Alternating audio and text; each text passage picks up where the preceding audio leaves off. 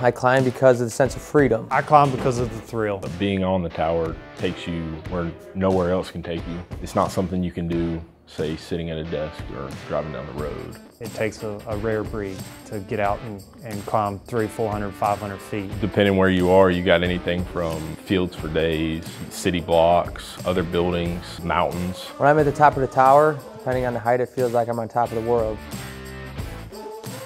The team aspect of climbing is the brotherhood. You know, you got to rely on the guy next to you. You know, that guy might have to save your life and you might have to save his. It's that family feel that you have being out on the road with your team. You're on the road with, 2, 3, 4, 5 other guys.